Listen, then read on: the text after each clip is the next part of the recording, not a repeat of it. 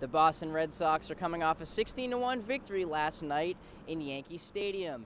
For the Red Sox, Brock Holt hit for the cycle and became the first player in MLB postseason to do so. The pitcher Nathan Eovaldi went 7 innings, only giving up 1 run.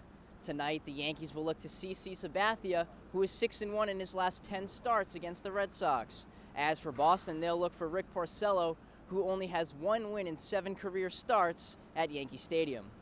Check us out on WEBN-TV for web stories and more videos. Reporting for WEBN Sports, I'm Tristan Deschaines.